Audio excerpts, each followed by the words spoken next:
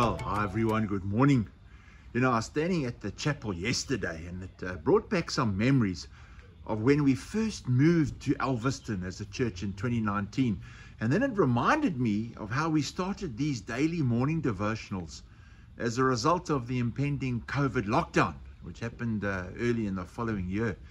But who says God doesn't turn all things for good for those who love him? I mean, come on, I went back to some of those devotionals and I found the one I did on the morning following President Ramaphosa's announcement we'd go into an isolated lockdown for 21 days. You recall that? Do some of you guys recall the evening? I do.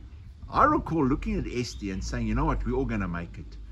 It's at times like this that God shines brightly. Well, that following morning, I encouraged everyone that although a 21 lockdown may feel overwhelming or bring a little bit of an anxiety to us, as believers, our hope against worry and anxiety lies in the promises that we find in God's word. And then I read a promise from 1 Peter 5 verse 7. And I want to just comment on it again this morning.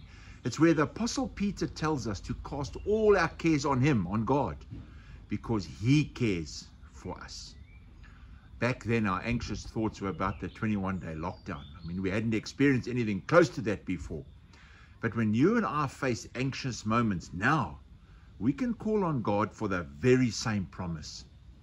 That verse doesn't stand on its own. To get the full context of what Peter is telling you and me, you've got to read verse 6. And in verse 6, Peter says we need to humble ourselves under the mighty hand of God. And right now, you're probably whispering under your breath, what on earth does God caring for us have to do with us being humble?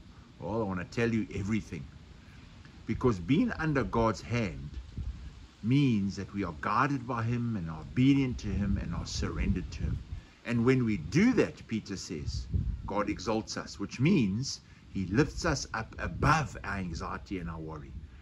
Have you ever been in an aeroplane when you've taken off in rainy weather, it's dark outside the window, but as the plane goes higher and higher, you eventually break through the dark and those rainy clouds and you come into sunlight with that storm way beneath you?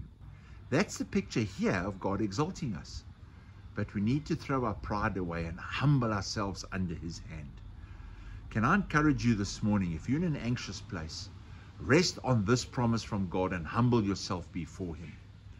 But maybe you know of a friend or colleague that's in an anxious place this morning. Send them this devotional and then phone them. Tell them you've done it and ask if you can pray for them. Amen. Well, I trust you're going to have a great day. Remember in humility to cast your cares upon the Lord. He will take care of you.